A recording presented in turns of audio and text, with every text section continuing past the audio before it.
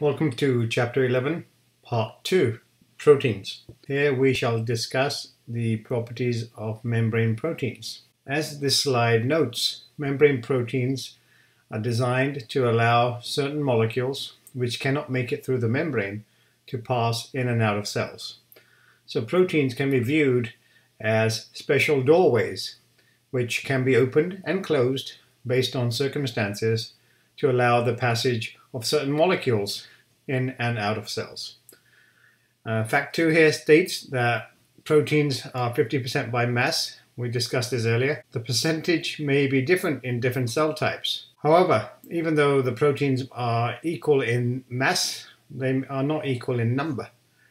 Because the lipid molecules are much smaller, there's always more per unit area. So the ratio in animal cells is 50:1. Regardless, proteins have many functions, and those functions you have to learn. Where do we start? Well, the good news is that proteins can be classified into 4 types.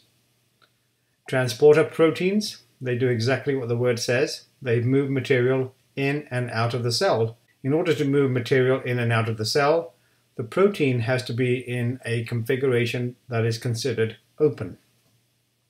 The second class of proteins are anchor proteins. What they do is anchor other molecules to particular locations, either within the membrane or between one cell and another cell, keeping the two cells stuck together. The third class of proteins are called receptor proteins. They convey information about the outside world to the inside of the cell by binding to ligands. In this particular case, the ligand is in red. Once the ligand binds to the protein, it causes a conformational change on the inside that is then detected by other molecules, which then become activated. And finally, the fourth class of protein embedded in the membrane are enzymes. These enzymes can also be turned on and off, and when these enzymes are on, they convert products. The shape of proteins is also very important.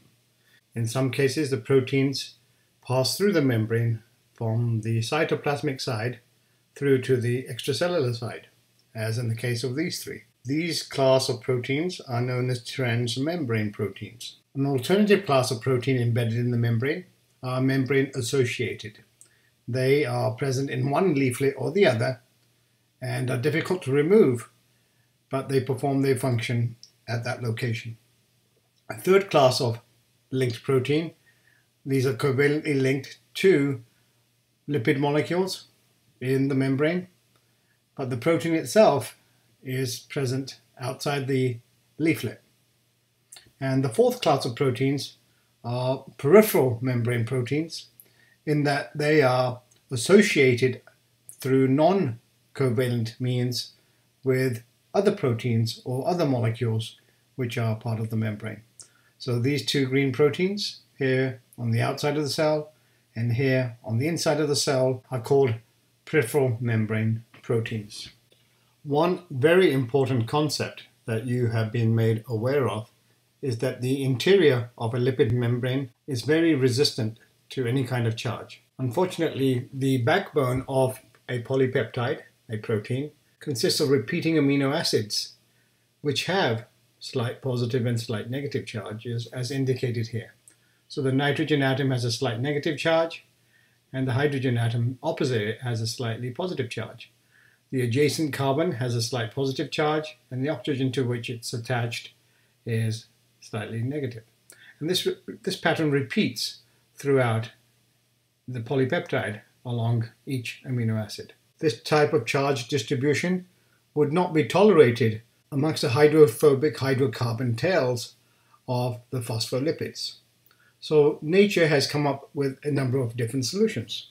One fantastic solution is to only have amino acids with side groups that are hydrophobic facing towards the tails of the phospholipids.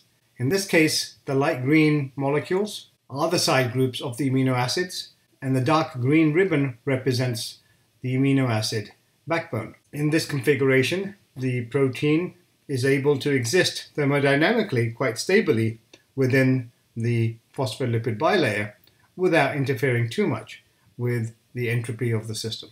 So this solution is to embed deep inside the molecule the hydrophilic parts and have the hydrophobic parts on the outer perimeter facing the hydrophobic environment. In some circumstances, a wider channel is necessary to allow passage of material across the membrane.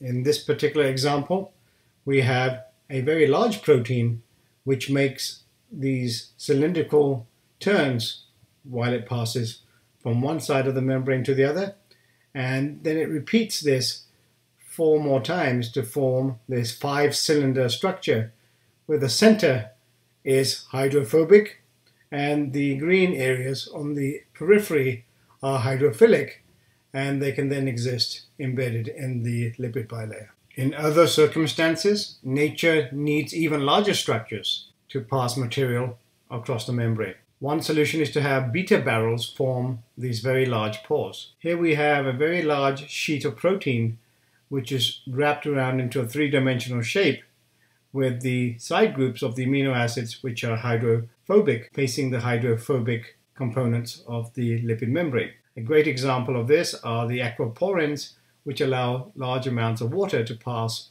through bacterial cells when these pores are open.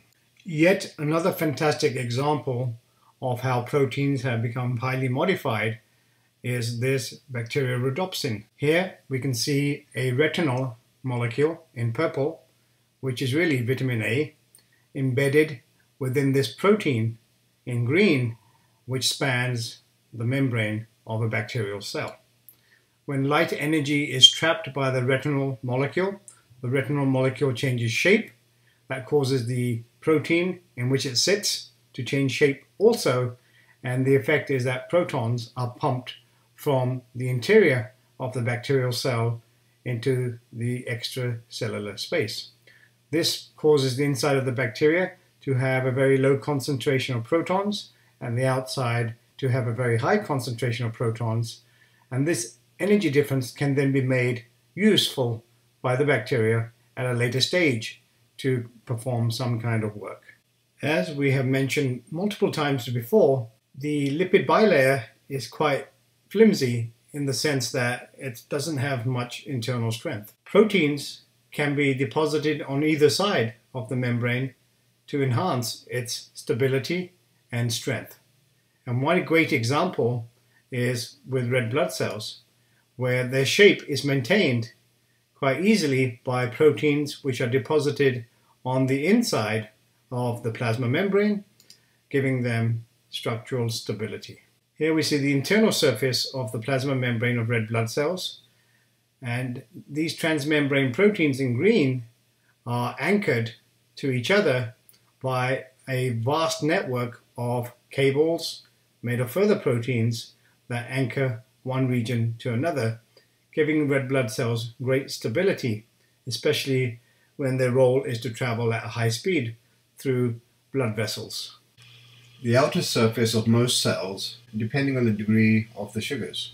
These layers have multiple functions, mainly in protecting the cell from the environment, or as in the immune system, providing self-recognition properties. This figure here shows a great example. The outer surface contains the sugar molarities, and there are no such sugar molecules on the inside.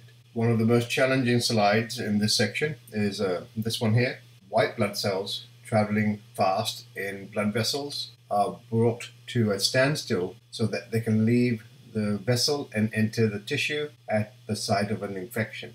The infection itself causes the release of chemicals which then travel and affect cells lining the blood vessel.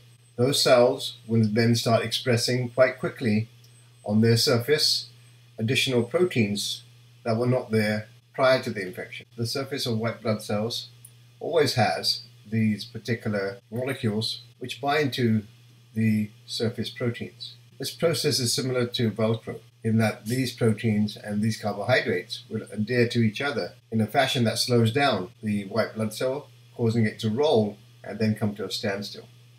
Once the blood cell has reached a standstill, it then changes its properties and melts its way through the lining of the blood vessel to enter the site of infection. This only happens if these cells have been asked to form these lectin molecules on their surface. There's a nice video on the internet that explains this. This slide represents a historical experiment where scientists were able to prove that the proteins embedded in the membrane are not affixed to a particular location, i.e. they are free to move in any direction they wish. So basically what the scientists did was they labeled mouse cell proteins with a fluorescent dye on the outside, and they did the same thing with humans but using a different color. Using various techniques, they fused the cells together to generate this hybrid cell, and they watched to see what happened over time. As indicated here, within about 40 minutes, the proteins from the mouse half and the human half were intermingled, proving that proteins are motile. Today we now know that in certain circumstances, cells have evolved to contain proteins in particular locations. So looking at panel A, you can see that the green proteins in this membrane are held in a cluster by molecules attached to their inside, which prevent those proteins from migrating away from this area. This will be an example, for instance, as a lipid raft. Here in panel B, we have the same situation, but in this case, the anchoring molecule is on the outside, which adheres to the proteins and also prevents them from migrating. Down here in panel C, we have a situation of where cells are adhering to each other, and they do so in most cases by making protein-to-protein contact. So a great example here would be skin cells, where one cell is attached to the neighboring cell. These type of cell junctions would be then classified as desmosomes, which we encountered earlier in another chapter. Finally, in panel D, we have specialized proteins in different regions of the membrane. So the top of the cell contains the green proteins, whereas the bottom of the cell only contains the blue proteins. And you can see these black bars, they are indicating an area that prevents the proteins from one half of the cell from passing through to the other half. Have one side facing the contents of your digestive tract up here, and the other side is facing the blood supply, which would be down here. In this case, the green proteins would be picking up from the outside materials like glucose and passing them through to the inside of the cytoplasm. The red proteins would do the opposite. They would be tasked with picking up material from the cytoplasm and passing it through to the extracellular fluid on this side. Nature keeps the different proteins, which have opposite functions, from intermixing by having these very important tight junctions that bound each cell together. Not so obvious on the previous slide, but made obvious on this slide, is that there are two pathways by which fluids or other material may pass from one side of a tissue layer to the other.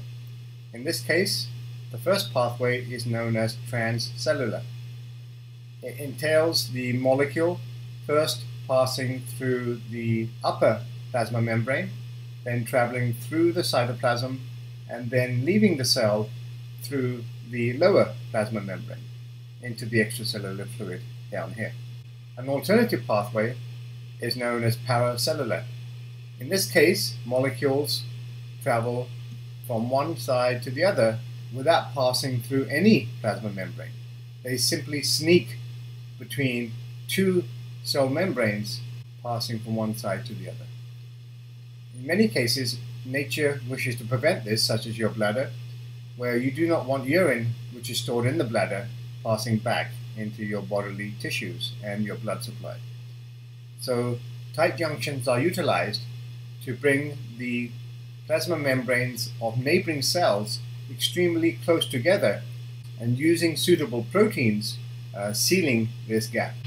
This table lists the different types of protein functional classes: transporters, ion channels, anchoring proteins, receptors, and enzymes, and gives examples of each type. That concludes this video lecture